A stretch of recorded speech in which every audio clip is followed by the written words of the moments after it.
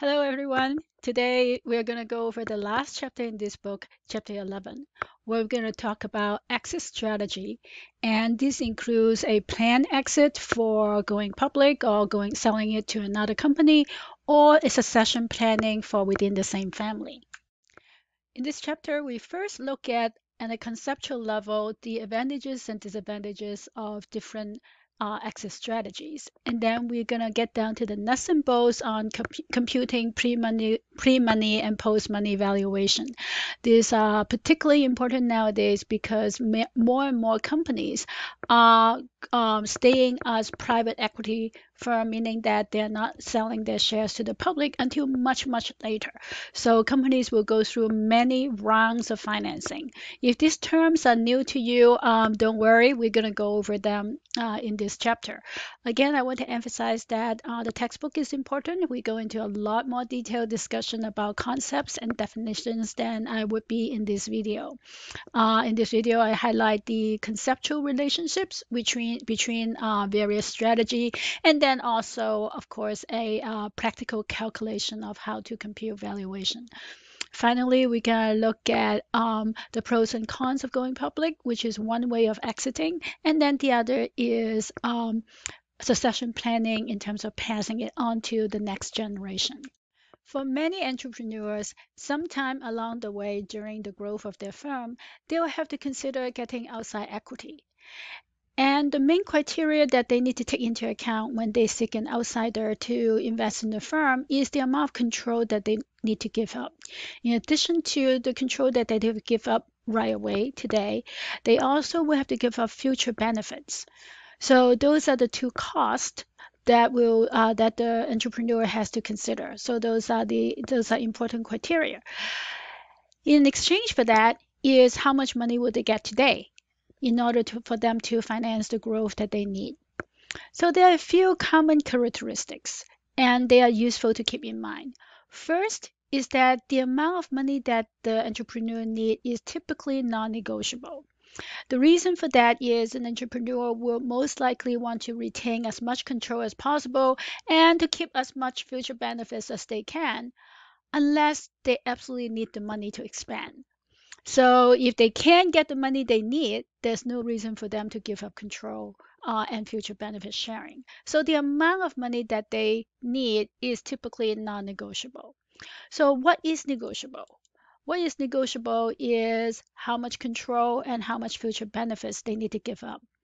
So this is translated into the percentage of the company that they're giving up. So this is a percentage of the post-money ownership. Post-money refers to after the new funds has been added to the firm. And that leads to the concept of pre-money valuation versus post-money valuation. The company actually doesn't have a valuation pre-money because there is no market, there's no buyer for the firm. So the market value of a private firm is established after it has raised money, so post-money valuation. So the way that we figure out pre-money valuation is infer, meaning after we have computed post-money valuation.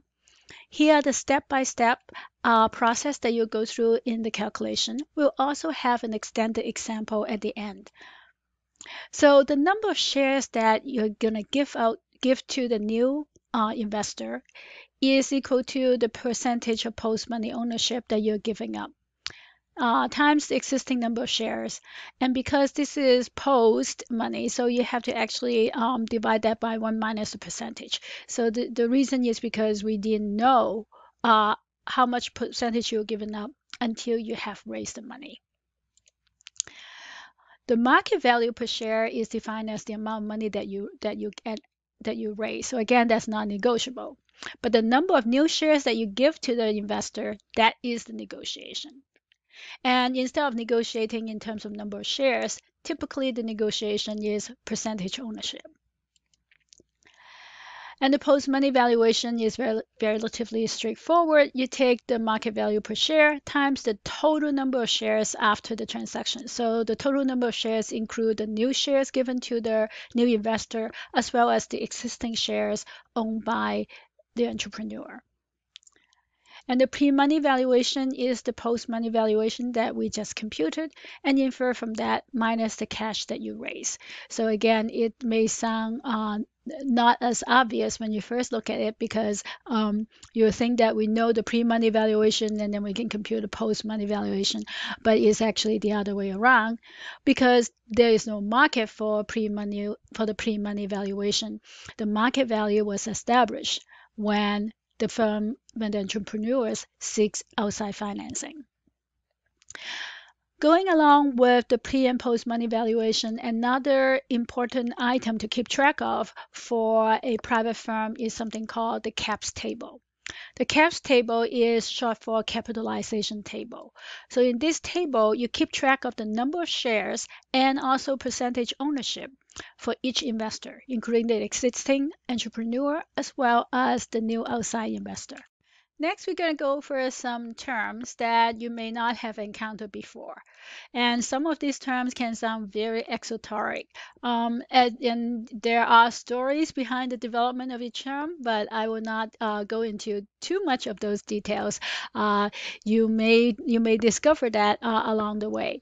What my goal here is to provide you with enough vocabulary so that you will have an intelligent conversation with others in the industry, as well as the ability to read financial news and also perspectives. So financing rounds, they are typically called named as seed round and then Series A, Series B. So Series A is typically the first major round of financing obtained from a venture capital firm. And then the next round will be called Series B, Series C. In the old days, typically a company will go through a round A or round B, and then you'll go public. Nowadays, you will see rounds going multiple, go to D, E, F before a company goes public.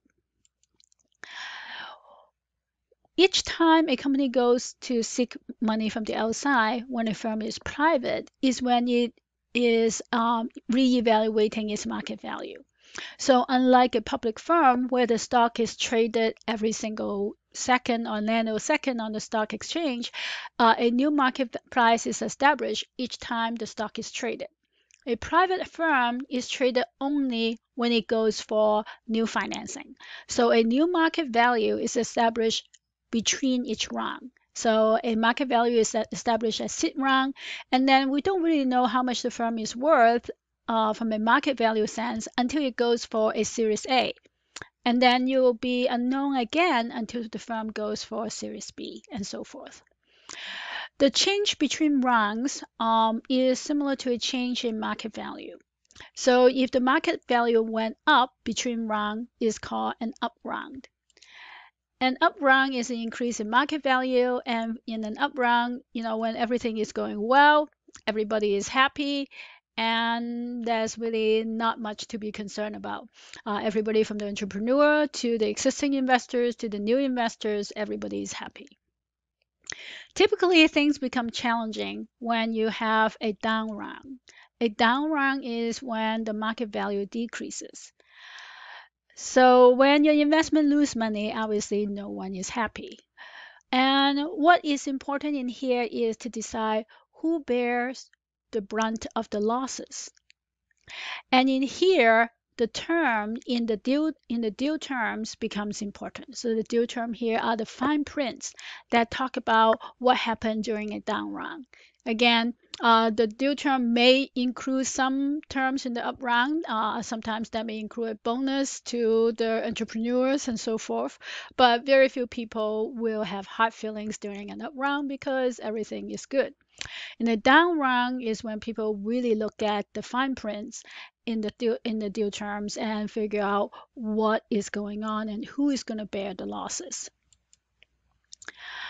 One of the very important terms is something called an anti-dilution provision. This is typically something negotiated by the a investor rather than the entrepreneur. So let's say an entrepreneur goes to investor A during Series A, and investor A agrees to invest in the firm but has some reservation. They are concerned that they may lose a lot of money. In that case, they may put in an anti-dilution provision. So there are a few options. If there is no anti-dilution provision, then the entrepreneur and the investor share all the losses proportionally. So that means they are not protected.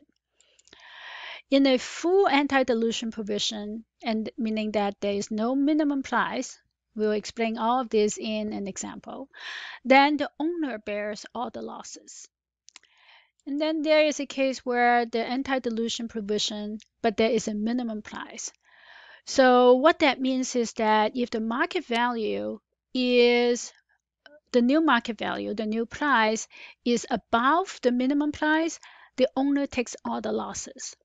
But if the new market value, the new price is below the minimum price, then the investor will share some of the losses. And this is an important part in the negotiation. So we talk about negotiation. Typically, the amount of money raised is not subject to negotiation, but the percentage is. Along with the percentage, there is also the anti-dilution provision.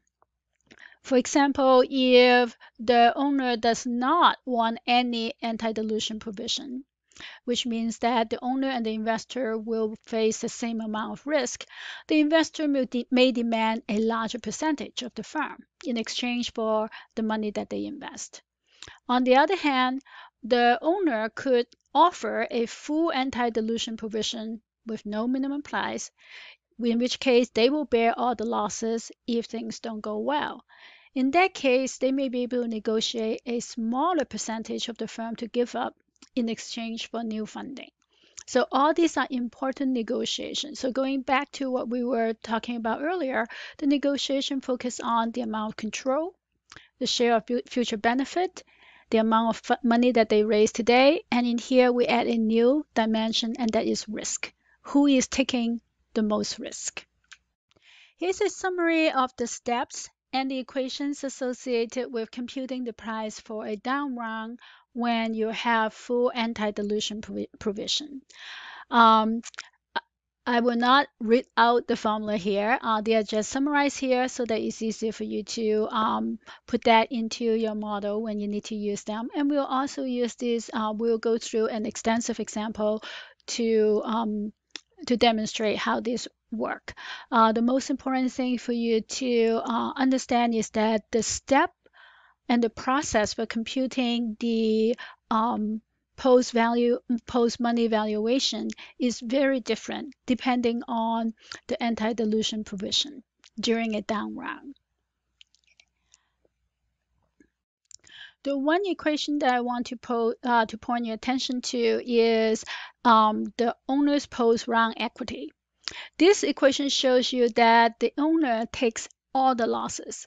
So the post-round market value minus the new cash raise, so this is investment from the new investor, minus the original investment of the previous investor. So this is the amount of cash that the previous investor put in. So the new investor get whatever they put in. The old investor did not lose any of the investment. So all the losses were borne by the owner. And here are the steps and equations related to a down round when the anti-provision has a minimum price. Again, I want to remind you that all these formulas are available in the textbook, of course. What I'm going to do here is just to give you a conceptual overview. So notice that the value to the owner is not computed directly in here, but instead we figure out what is the maximum total shares to the previous investor. So this is where the minimum floor price comes in. So what is included in here compared to when there's no minimum price is that instead of issuing as many shares as necessary to make the previous investor whole, there's a maximum number of shares that we're going to give them. So anything beyond that will be it will represent the losses that is bear by the previous investor. And the losses oftentimes is you can see that in dollar amount, but more importantly, is going to show up as percentage ownership.